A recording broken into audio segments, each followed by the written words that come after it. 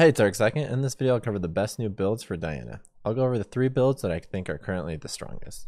Starting off with the rune pages, we can finally take Conqueror on Diana. And they even changed her passive, so her passive now gives her 4 stacks of Conqueror. And Conqueror just in general is extremely strong, especially on AP champions actually right now. So we're lucky to be able to take it. For the second row, we like Triumph over Presence of Mind. We actually take Presence of Mind, but with a different build, so it depends on which build you're going.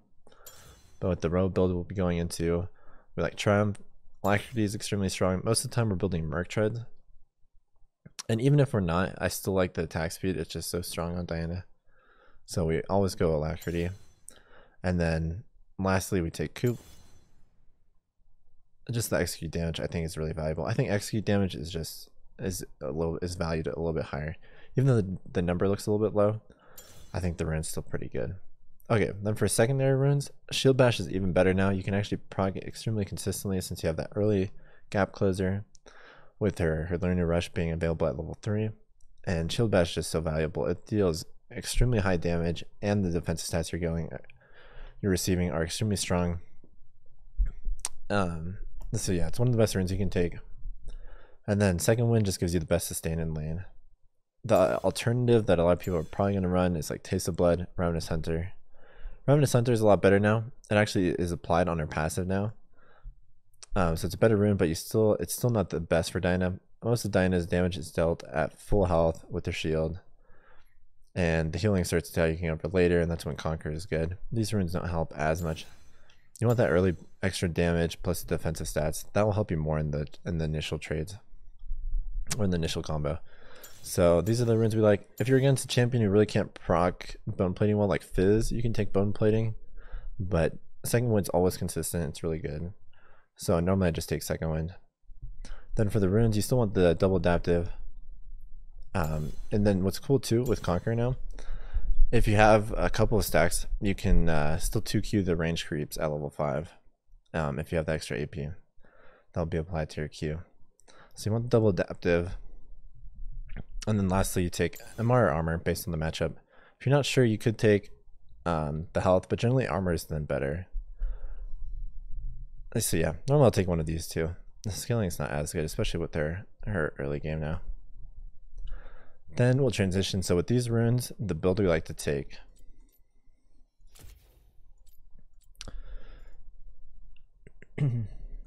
is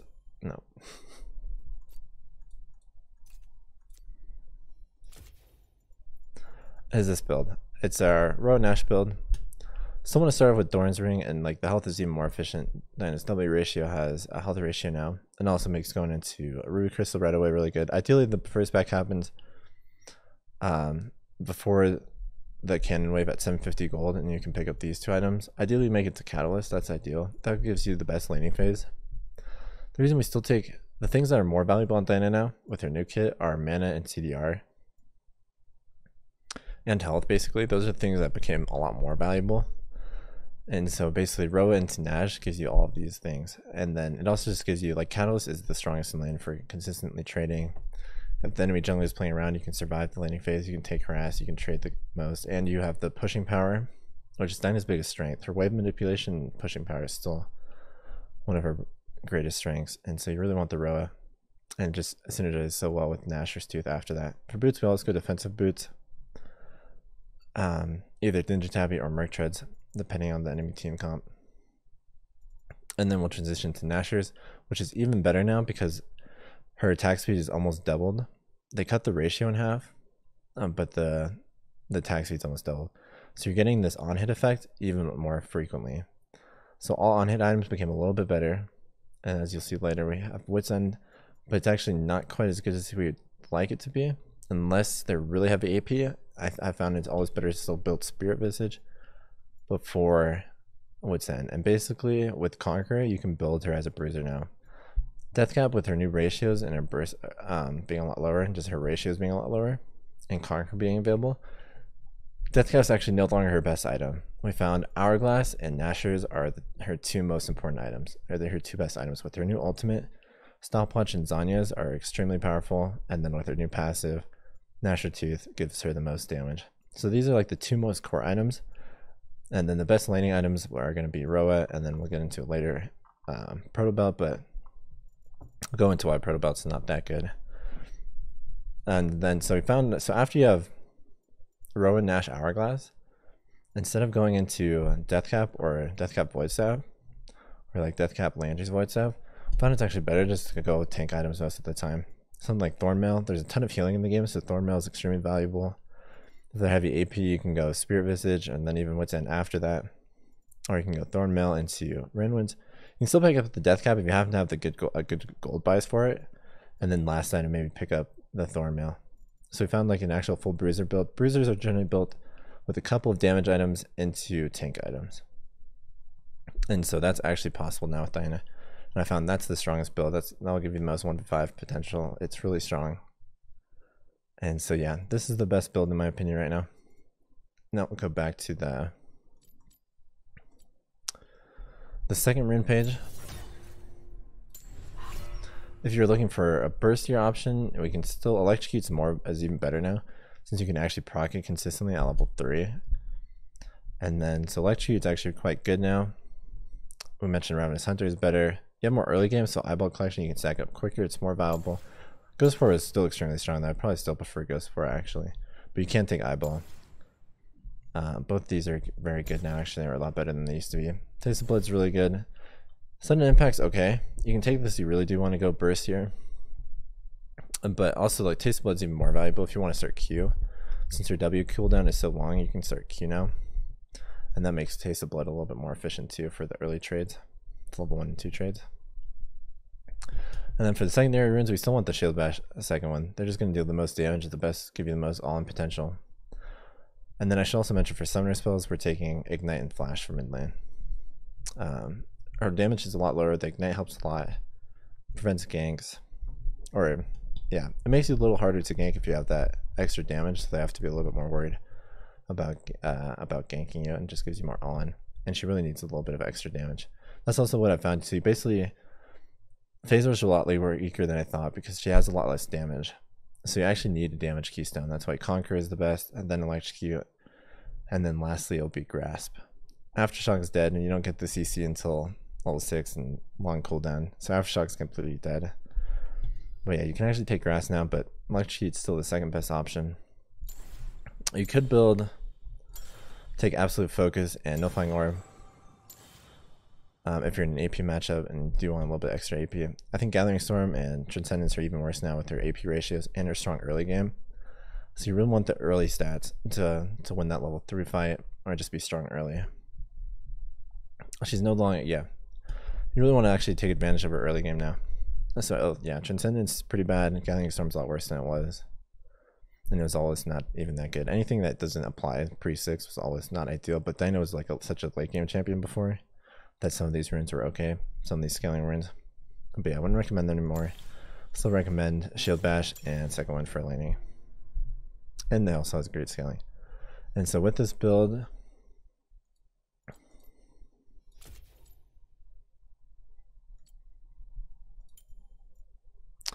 go to build number 2. So another mana CDR item, and it gives you burst. Luden's Echo is much better than it used to be now. So start Doran's Ring, and then you can transition. You can go Dull Doran's or even a Dark Seal if it looks like it's a really good game into Luden's. Oh, you get the CDR mana burst, and then if you want the full burst, you can go Pen Boost with this build, and then Deathcap or Hourglass, and that way you're still getting basically, yeah, you're still getting the thing she needs the most right now. And then after that, you have a few options. You can pick up something like Nomicon for all the healing that's in the game, and also good burst, pen. And then you can finish this build. You want to finish with Void Staff. Banshees could also be good instead of Nomicon or even Lantries actually. But generally it rounds out like this. And this build's pretty good. And then here we'll go into build 3.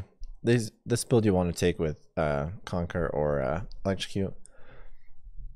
I still don't think this build is that good. It's a Proto Belt build. This build's pretty good early though. Proto Belt's still an extremely efficient item. You go double Dorans and Proto Belt. But the thing with Proto Belt, the stats aren't as good, and the active just isn't that good with Diana's combo. But the health CDR, it's a little better than it used to be. I still think it's probably the best third option.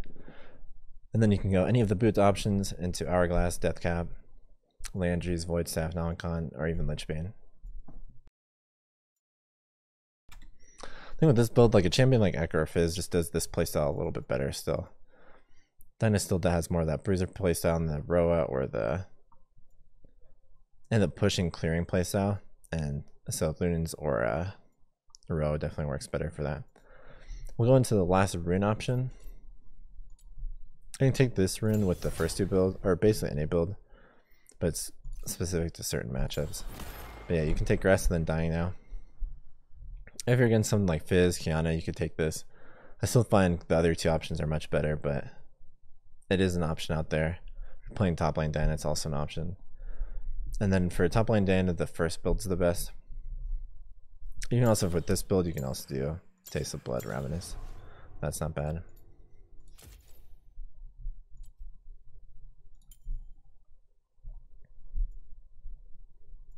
But yeah, those are the main core builds right now. And then we'll go over her jungle build right now. Her jungle's a lot more viable.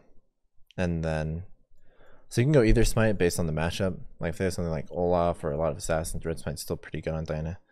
The CC's still not that necessary, but then Blue Smite's also just a little bit better. Like if they have just some mages, you want to take that Blue Smite. And then we still want the Nash's Tooth and then the Hourglass. And then after that, you still have the options like the first build, where it's actually a lot of time better just to go into tank after that. You'll have plenty of damage. And this will allow you to play out the jungle role the best. So after you finish the Hourglass, you can just pick up Spear Visage, which is really good on jungle, and then Thornmail.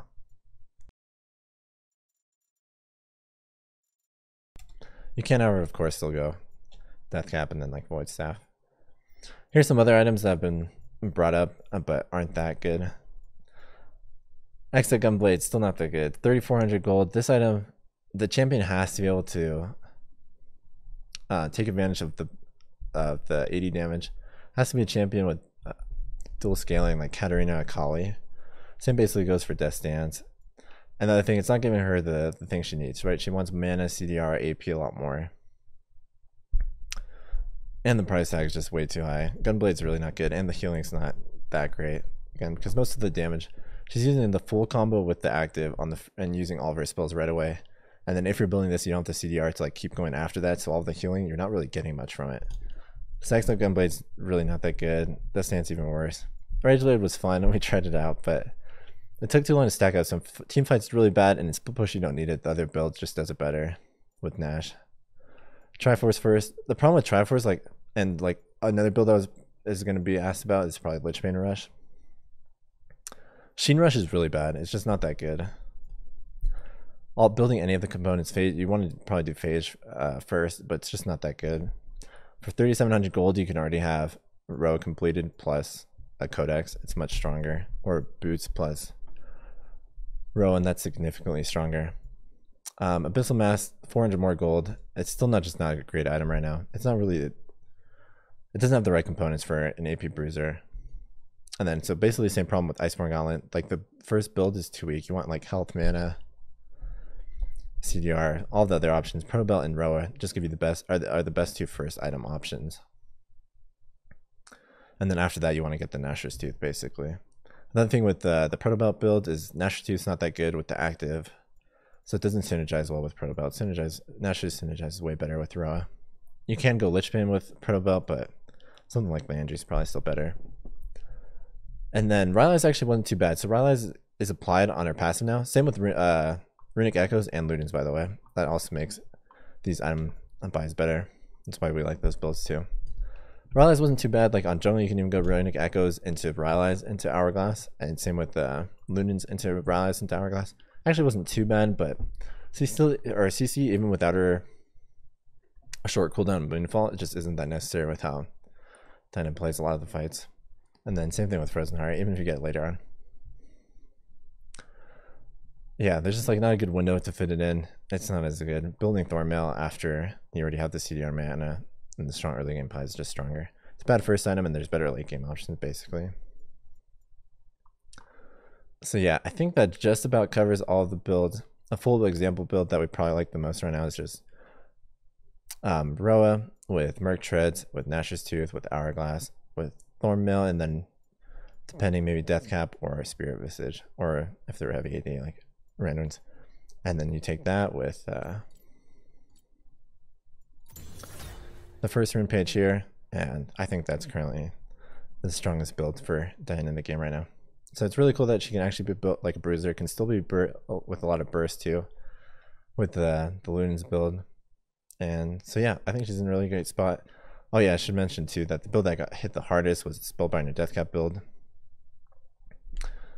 The mana costs more mana, and you can't really burst that well with QWE and your passive.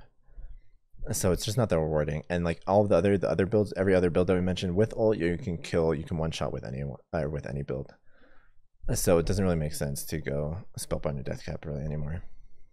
So yeah, I think that just about covers it. Thank you so much for watching, and have fun with Diana.